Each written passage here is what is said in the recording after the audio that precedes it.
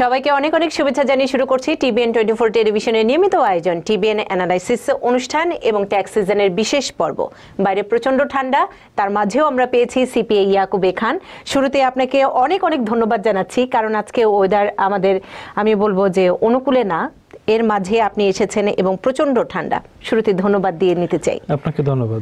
এবং সেই সাথে দর্শক, আমরা বরাবরই বলে থাকি যে নতুন ট্যাক্স আইনে যে পরিবর্তনগুলো এসেছে সেগুলো নিয়ে আমরা বিস্তারিত আলোচনা করব এবং আমাদের বিষয় ভিত্তিক বিভিন্ন বিষয় থাকে। আজকে আমরা সেলফ এমপ্লয়েড যারা তাদের বিষয়ে কথা বলবো এবং ট্যাক্স সংক্রান্ত যে কোনো প্রশ্ন কিংবা মতামত যদি আপনাদের থাকে তাহলে আপনারা সরাসরি আমাদের সাথে যুক্ত হতে পারেন। আমরা সরাসরি আছি 646-307-9828 এই নম্বরে।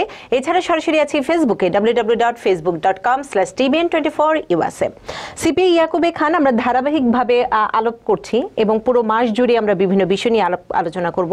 যদিও দর্শকদের বলেছি আমরা সেলফ এমপ্লয়েড নিয়ে কথা বলবো, সেই বিষয়ে একটু ভূমিকাতে যদি কিছু বলেন, শুরুতে কি বলবেন?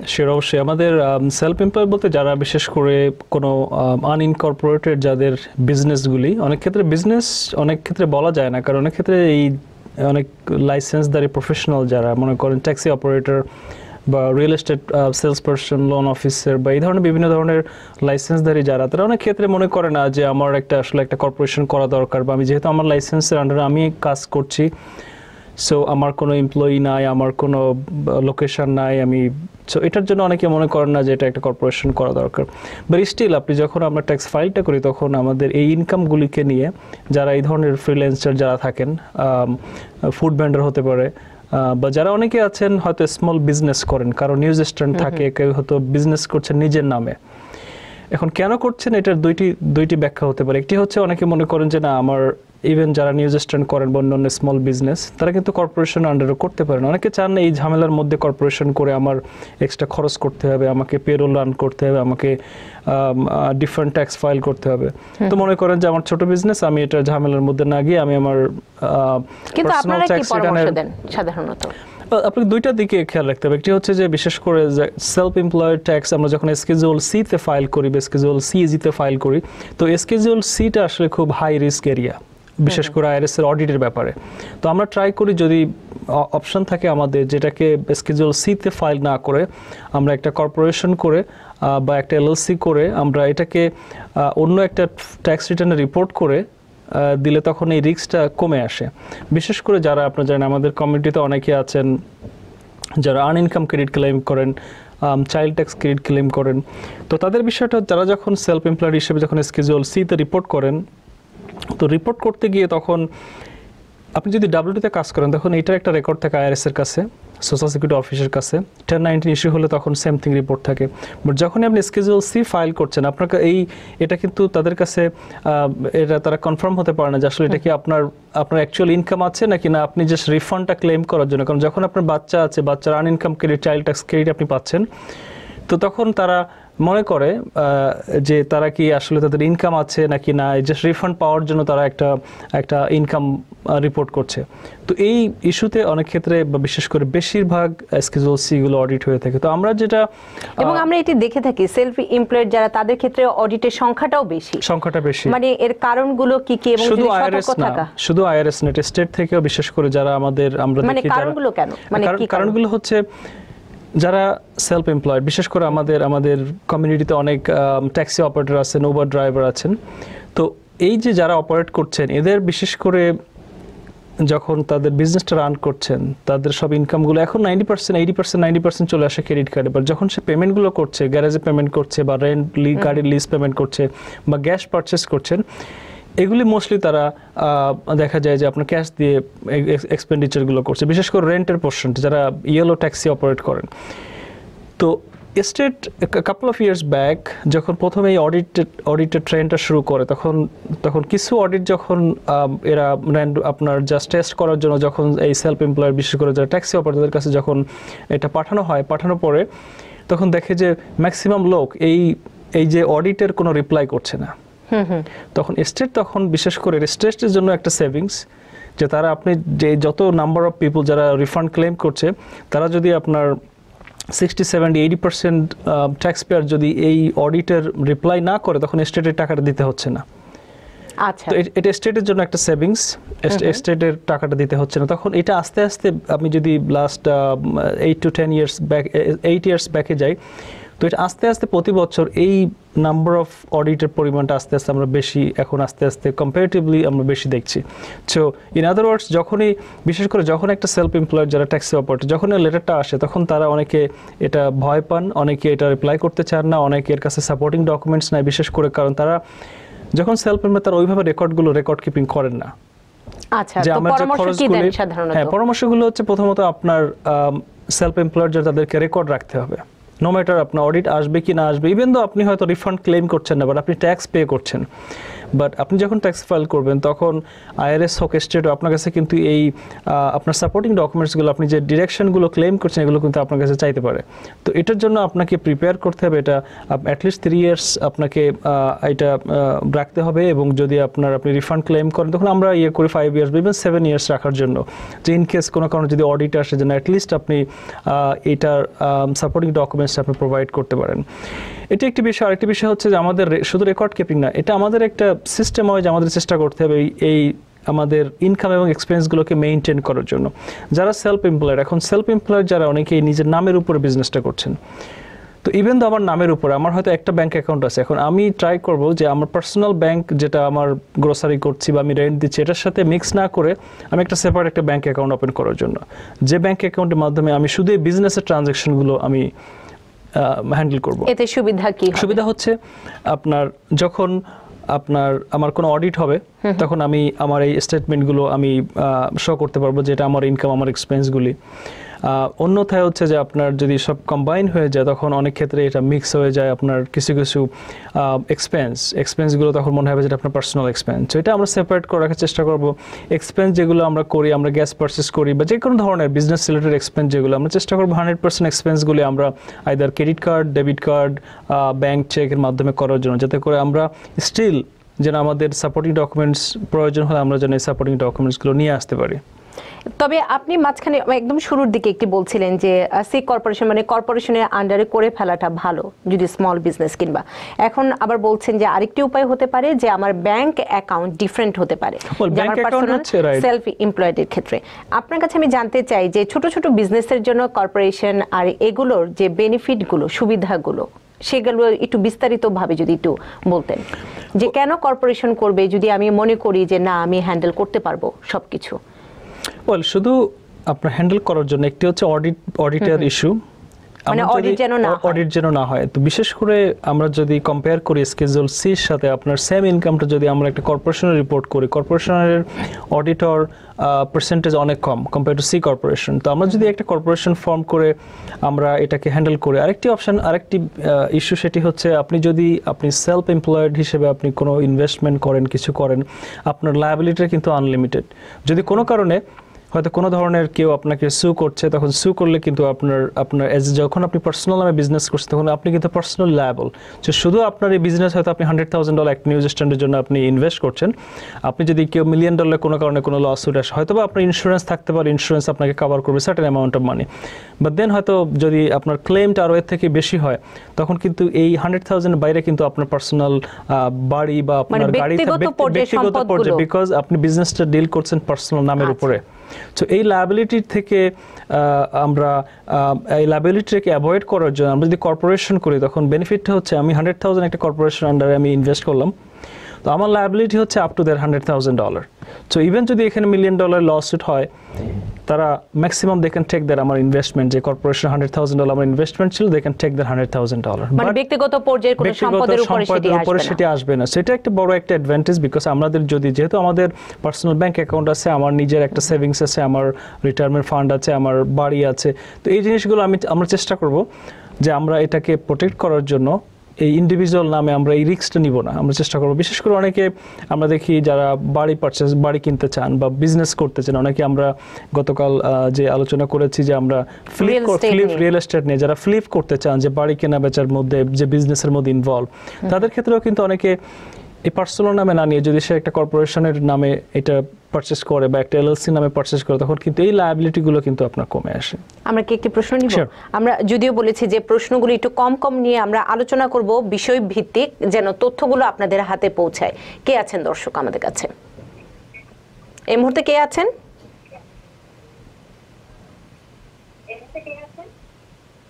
Aisha Rahman. Ayesha, any question?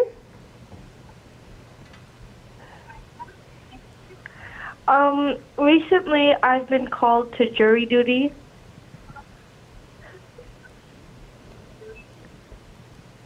And I have a 3-year-old daughter. And I wanted to know if I could bring the baby with me or if I have to leave the baby at home. Well, Onek, thank you for your question. I think basically this is something is not related to tax matter. Yeah. But I think what you're asking is, I think since you have the jury duty, most likely if you have someone that can take care of the baby, then you can go to the jury duty. But if you don't have anyone to take care after your baby, then you can call the jury duty, the county, and they will possibly postpone that the jury duty, or they will cancel the jury duty for now because they don't have any other support. So you should probably talk to the county and just tell them that if you have that issue that no one is there, because I don't think you can take your baby to the jury duty. So if you don't have support, other person to take care of the baby, then you should let them know. But you cannot wait until the last minute. I think there is a deadline that before certain date you have to tell them. In case if the deadline is so close that you can take your baby to the day appear, just go there and then tell them that I did not know, and since I know now, so that I have the baby, nobody's there to take after the baby. So and then they will not. I think they will let you stay home. Thank you very much. এবং দর্শক একটু জানিয়ে রাখতে চাই, আমাদের TBN অ্যানালাইসিসে আমরা tax সিজনের জন্য আমরা 5 দিন অনুষ্ঠানের মধ্যে 4 দিনই আমরা ট্যাক্স নিয়ে আলোচনা করব। বৃহস্পতিবার শুধু অ্যাটর্নি আসবেন, এবং বৃহস্পতিবার আপনারা যারা অ্যাটর্নির সাথে কথা বলতে চান তারা বৃহস্পতিবার প্রশ্ন করতে পারবেন। তবে এই পুরো মাস জুড়ে সিপিএ ইয়াকুবে খান আমাদের সাথে থাকবেন। আমরা নতুন যে ট্যাক্স আইনটি এসেছে, সেই ট্যাক্স আইনে অনেক কিছু পরিবর্তন এসেছে, এবং আমরা বারবার বলে থাকি 1986 সালের পর এবারই এত পরিবর্তন এসেছে। সে কারণেই আমরা এই বিষয়টি নিয়ে বিস্তারিত আলোচনা করব। আর আপনাদের যদি কোনো প্রশ্ন থাকে, মতামত থাকে, অবশ্যই সুস্পষ্টভাবে খুব দ্রুত প্রশ্নটি করতে হবে। কে আছেন আমাদের সাথে এই মুহূর্তে? হ্যালো, জি আপা, প্রশ্নটি? হ্যাঁ নূপুর আপু, আপনাকে ভীষণ সুন্দর লাগতেছে। থ্যাংক ইউ আপা। প্রশ্ন আছে আপার, নামটি বলে নিতে হবে। আমি সুরাইয়া ব্রুকলিন থেকে বলছি। জি, প্রশ্নটি? প্রশ্ন, যদি আমরা W2 ফর্ম না পাই তাহলে কি করে ট্যাক্স ফাইল করব, এটাই আমার প্রশ্ন আপু। আচ্ছা, কি বলবেন? আচ্ছা, আপনাকে তো অনেক ধন্যবাদ। আপনি যদি W2 ফর্ম না পেয়ে থাকেন, তাহলে আপনার বিশেষ করে আপনার যে এমপ্লয়ার ছিলেন তাদের সাথে যোগাযোগ করার চেষ্টা করবেন। অনেক ক্ষেত্রে আপনি যদি ফোনের মাধ্যমে যোগাযোগ করেন, এটার জন্য কোনো ধরনের কোনো ডকুমেন্ট থাকে না, তো এটার জন্য আপনি চেষ্টা করবেন একটা লেটার লেখার জন্য। যেহেতু আপনি ফোন করে তাকে পাচ্ছেন না, আপনি লেটার এভাবে মেনশন করবেন যে I try to call and try to get the W2, I didn't get it, so I'm just writing you to get my W2, so I have to file the tax return. Normally আপনার জানুয়ারি 31 এর মধ্যে by law তাদেরকে আপনাকে W2 copy দিতে হবে। But অনেক ক্ষেত্রে যেটি হয় সেটি হচ্ছে, যদি কোনো বিজনেস বন্ধ হয়ে যায় বা কোনো কারণে তাদের লোকেশন পরিবর্তন হয়ে যায়, সেক্ষেত্রে হয়তো এটা আপনার জন্য কষ্টকর হবে। সো এভাবে চেষ্টা করেন। যদি না হয় দেন আপনি আইআরএসকেও কল করতে পারেন যে আপনি ট্রাই করছেন এবং কোনোভাবে কোনো ব্যবস্থা করতে পারছেন না, তখন আইআরএস আপনাকে হেল্প করার চেষ্টা করবে। তাও যদি হেল্প না পান, দেন লাস্টে আপনাকে ট্যাক্সটা হয়তো আপনাকে এক্সটেনশন ফাইল করতে হতে পারে। বাট এপ্রিল বা মের দিকে গিয়ে আপনি ট্রাই করবেন এপ্রিল 15 এর মধ্যে, যদি এক্সটেনশন আপনার ট্রান্সক্রিপ্টটা যদি অ্যাভেলেবল হয়। ট্রান্সক্রিপ্ট হচ্ছে আপনার বিজনেস নর্মালি আপনার আইআরএস এর কাছে আপনার যে ইনকাম এবং যে উইথহেল্ডের পরিমাণটা আপনার আইআরএস এর কাছে রিপোর্ট করা তাদের রিকোয়ার্ড। যদি তারা রিপোর্ট করে থাকে, তখন আপনি আইআরএস এর থেকে এই ওয়েজেস এন্ড ইনকাম ট্রান্সক্রিপ্ট আপনি যদি রিকোয়েস্ট করেন, তখন আপনার যে কত টাকা আপনি ইনকাম করেছেন, কত টাকা উইথহেল্ড ছিল, এগুলো আপনাকে দিয়ে দিবে, আপনি নিতে পারবেন। যদি মনে করেন যে বিজনেস বন্ধ হয়েছে, তখন হয়তো তারা কোনো কারণে আপনার আইআরএস এর কাছে হয়তো তারা রিপোর্টই করেনি W2, সেক্ষেত্রে আপনি ট্রান্সক্রিপ্ট হয়তো বা পাবেন না। বাট সেক্ষেত্রে আপনি যেটি করতে পারেন, আপনার যে লাস্ট পে স্ট্যাব আছে, লাস্ট পে স্ট্যাব দিয়ে আপনি ট্যাক্স ফাইল করার চেষ্টা করবেন। হয়তো আপনি অনলাইনে না করতে পারলে, যদি সেম কোম্পানি আপনি আগের বছর কাজ করে থাকেন, তখন আগের বছরের W2-তে আপনার সব ট্যাক্সারি, আপনার ইআইএন নাম্বার বা বিজনেসের নাম, অ্যাড্রেস সব কিছু থাকবে, সেটি দিয়ে আপনি এবছরের লাস্ট পে স্ট্যাব দিয়ে আপনি চেষ্টা করবেন ফাইল করার জন্য। যদি তাও না করতে পারেন, দেন আপনি মেইল করতে হবে আপনার ট্যাক্স রিটার্ন। তো এটা এই ধরনের প্রশ্ন অনেকেরই প্রশ্ন আসে, সো আমি জিনিসটা একটু ডিটেইলস আলোচনা করলাম যাতে করে সবার না, খুব সুন্দর করে বিভিন্ন পন্থা। আমরা একটু আরো একটি দুটি প্রশ্ন নিয়ে নিব না, আলোচনায় ফিরবো। একটু প্রশ্নগুলো নিয়ে অনেকক্ষণ ধরে অপেক্ষা করছেন। কে আছেন দর্শক আমাদের সাথে? হ্যালো, নামটি বলে নিতে হবে। আমার নাম পায়েস, আমি নিউ ইয়র্ক থেকে বলতেছি। জি ভাই, প্রশ্নটি। আচ্ছা, আমি জব করি কানেকটিকাট স্টেটে, বাট আমি রেসিডেন্স হলাম নিউ ইয়র্কে। সো আমি যখন প্রথমে জয়েন করি 2018-এ মানে জবে, সো তখন আমার প্রথম পেজেকে আমি পেজটা পেতে আমার নিউ ইয়র্কের অ্যাড্রেসে ছিল, সেই জন্য ওরা দুইটা স্টেটের ট্যাক্স কাটছে। পরবর্তীতে আমি আমার কানেকটিকা যেখানে থাকি সেই অ্যাড্রেসটা আমি দিয়ে দিচ্ছি, তখন দেখা গেছে শুধু আমার কানেকটিকার স্টেটের ট্যাক্সটা কাটতেছে। তো আমার কোয়েশ্চেন হলো, আমি তো রেসিডেন্স হলাম নিউ ইয়র্কের, এখন আমি ট্যাক্স ফাইল করলে কি দুটোটা স্টেটের ট্যাক্স দিতে হবে না আমার শুধু কানেকটিকাট স্টেটের? আচ্ছা, আপনি যদি নিউ ইয়র্কের রেসিডেন্ট হন, তাহলে আপনি কানেকটিকাটের আপনি অ্যাড্রেসটা কেন ব্যবহার করেছেন? আপনার তো ওইটা নরমালি ওটা আপনার তো জবের জায়গা। হ্যাঁ, আমি এখানে এখন থাকি, বাট আমি করি নাই, আমার চেঞ্জ করি নাই আর কি। আপনার লোকেশন চেঞ্জ করে না।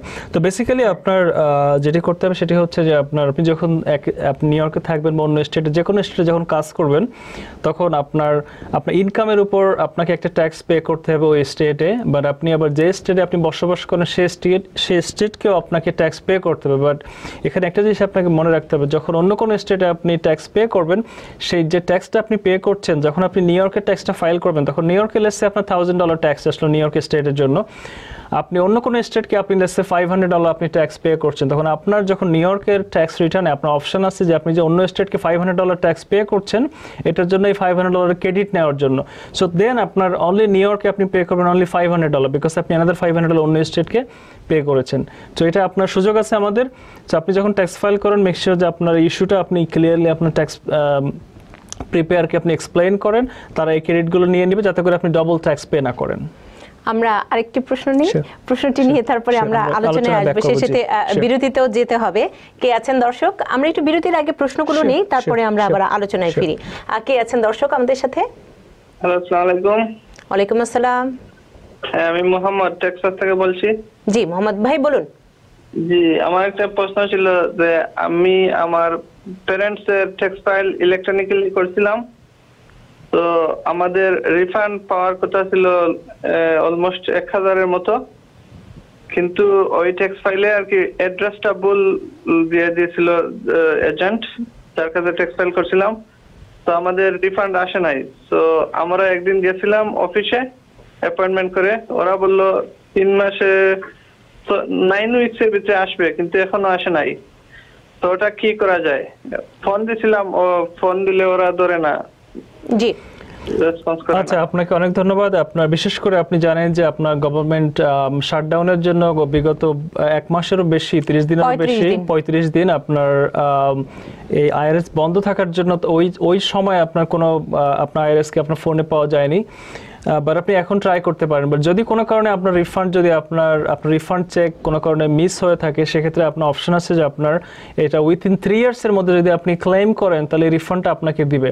অনেক ক্ষেত্রে রিফান্ড যদি আবারও মিসিং হয়ে থাকে, তাহলে এখানে একটা ফর্ম আছে আইআরএসের, আপনি যখন ট্যাক্স প্রিপেয়ারের কাছে যদি আপনি যান, বা ইভেন যদি আপনি আইআরএসকে ফোন করেন, তখন আপনাকে আপনার এই ফর্মটা ফিল আপ করতে হবে, এবং আপনার যে চেকটা মিসিং হয়েছে এটা আপনাকে রিপোর্ট করতে হবে। তখন তারা যখন ভেরিফাই করে দেখবে যে আপনাকে যে চেকটা ইস্যু করা হয়েছিল আপনার নামে, সেই চেকটা ক্যাশ করা হয়নি, তখন তারা আপনাকে একটা সাবস্টিটিউট অন্য একটা চেক ইস্যু করবে।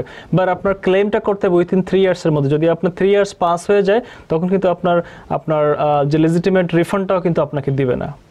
আমরা একটা ছোট্ট বিরতিতে যাই, বিরতির পর আবারও আসবো আলোচনায়। প্রিয় দর্শক, আপনারা দেখছেন TBN 24 টেলিভিশনে অ্যানালাইসিস অনুষ্ঠানের বিশেষ পর্ব, এবং আমরা বলে থাকি যে আমরা নতুন ট্যাক্স আইন নিয়ে কথা বলবো এবং বিষয় ভিত্তিক প্রতিদিনের এই আলোচনা আছে।